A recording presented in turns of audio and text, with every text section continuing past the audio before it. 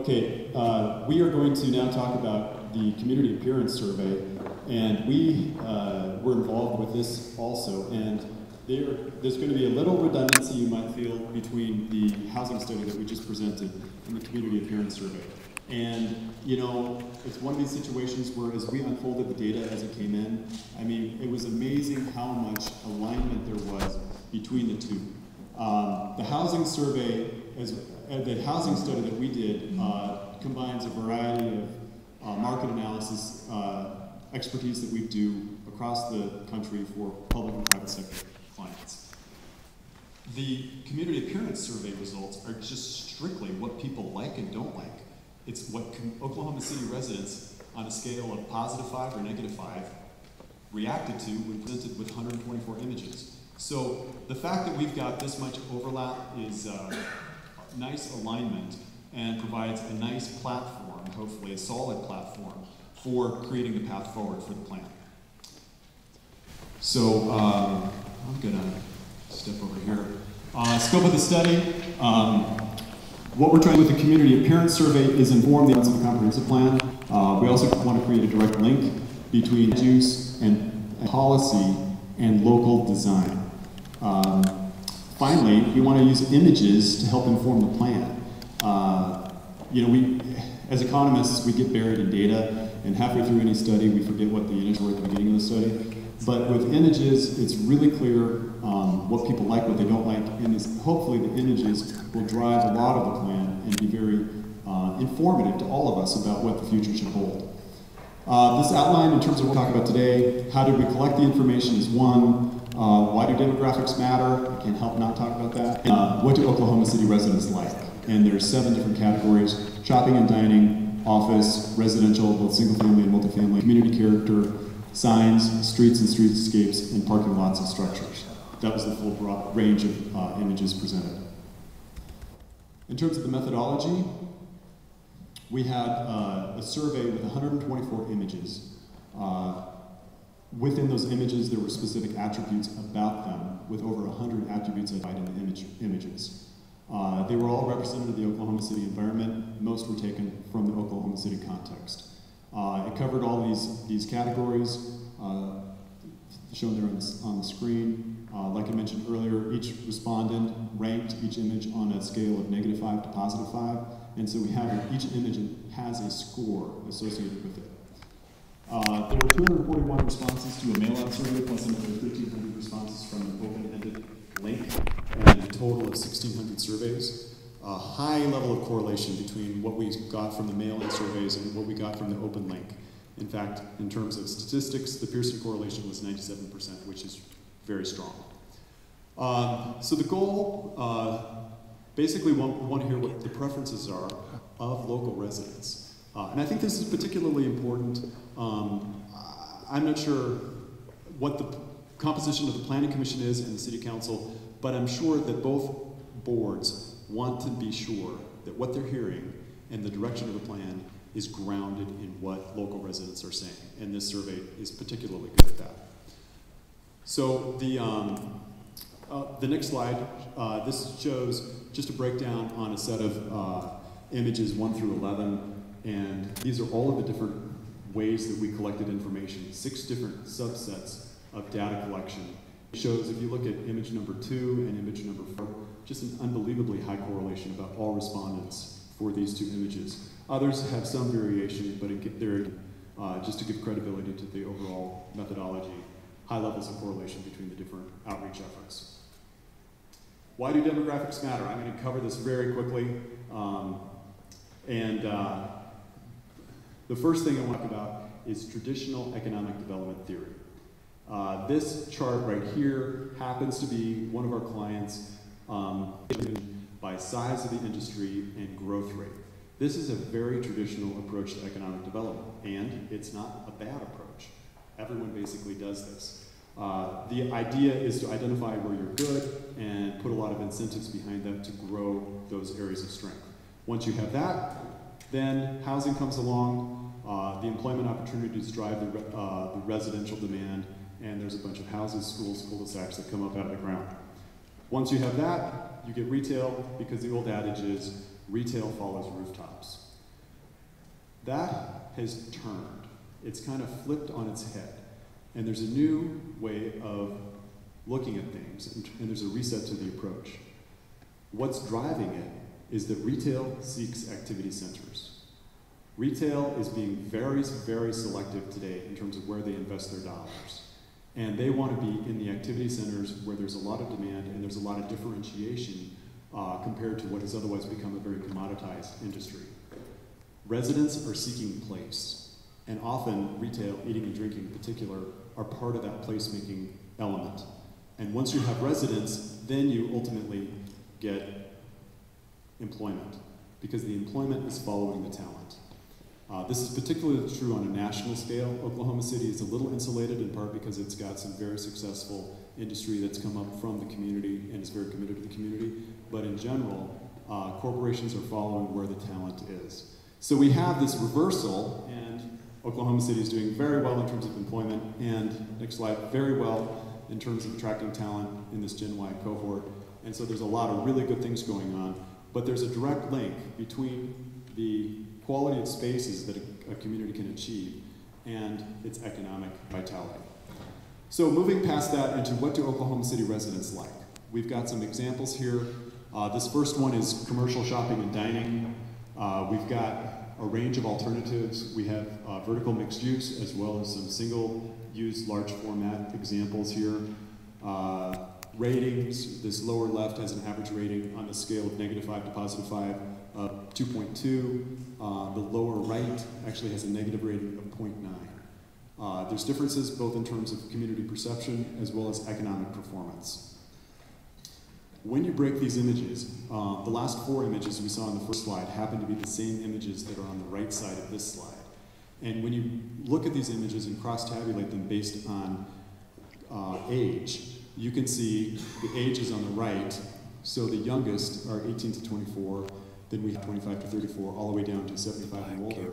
And this is the stair step that I referenced in the earlier presentation. Amazing consistency throughout all of the imagery in terms of what the younger generations are looking for. They prefer a staircase with, or down the staircase, depending on how it's arranged, for what the older cohorts are looking for. Generally, strong preference among younger cohorts for this vertical mixed use and streetscapes, and generally stronger preference among older cohorts for the large format, single-use, large parking lot development. Commercial development, at the end of the day, what people liked, some images here on the left, pedestrian-oriented amenities, parking lots and streetscapes that are safe with attractive pedestrian ways. Just even as you look at the images, to think about where the pedestrian fits within the image is a huge attribute in terms of whether it has a positive result or a negative result.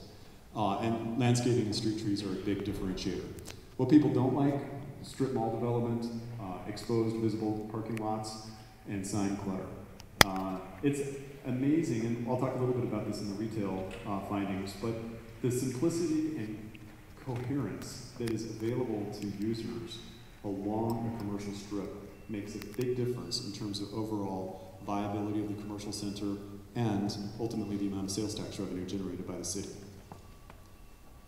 Moving into the residential, we have 3 examples here, 2 single-family homes on the upper part, one older, one newer, both kind of have historic overtones to them with the front porch, and then lower right, single-family home. This lower right picture, it was surprising to me to just tour through large areas of Oklahoma City and realize how prevalent this building type on the lower right is throughout the new development. It's a nice looking house. The scoring is that the upper 2 images, 60 and 62, are very comparably scored at 2.6 and 2.8. The lower right is scored at 0.8, which is interesting because it's a great looking house and there's a lot of this product in Oklahoma City. However, when you really tabulate what people are saying on the survey responses, clearly the homes with the more historic attributes score higher. In terms of multifamily, I thought this was pretty interesting also. We've got this vertical mixed use on the left, rating of 2.0. We've got other examples here. A couple different things going on this slide. Just lower right shows this breakdown by age cohort, similar to what we've seen on the previous work. I also think it's interesting because the mid-rise multi-level building, so very high generally in the responses, more so than the townhomes. And I think it's interesting, we didn't explain, I think the Oklahoma City market is very familiar and prefers single-level living. Whether it's single-family homes or whether it's attached product, the single-level living is key. Townhomes are going to have a challenge. Townhomes, duplexes, what have you, with multiple levels, just have that much more of a threshold for buyers to clear, to warm up to the product. Residential find light. More options for housing, single-family house, detached or hidden garages, reducing the presence of the automobile in the garage, particularly on the street. Protected sidewalks and providing other pedestrian-oriented amenities. Parks, open spaces, the mid-rise multifamily in the right locations, smaller setbacks and front porches.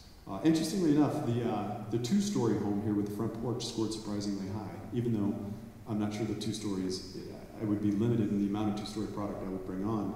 Nonetheless, it's very visually appealing. What people don't like, we did have some images of older, clearly that's a big problem.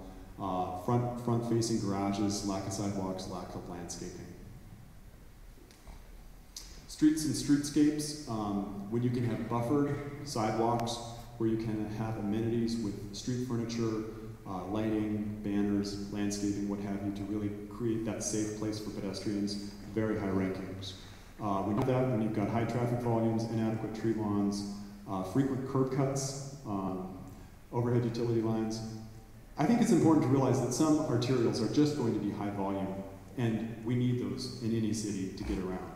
However, the frequency of the curb cuts, making the pedestrian feel safe, being able to introduce different types of walking, being able to connect different centers by walking, all very important and achievable, reasonably achievable.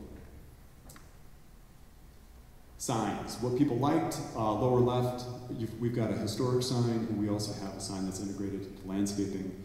Beautiful examples of how to convey signage. On the right, we've got large size signs, we've got signs. It's not, they kind of aren't part of a larger sign program, and clearly one set got very strong rankings, the other set did not. Community character. We just have a couple more slides. On community character, people like parks and plazas. People are looking for places where they can come and connect in the civic realm. Whether it's parks, plazas, farmer markets, and farm markets in particular, where there's pedestrian connectivity and areas that invite social interaction, those are all very strong. Again, where you have automobile-dominated spaces and isolated buildings, those images ranked much lower. This, I think, is interesting because we have something that we can all agree on, upper right. So part of the comp plan just needs to be sprinkled throughout with farmers markets, apparently.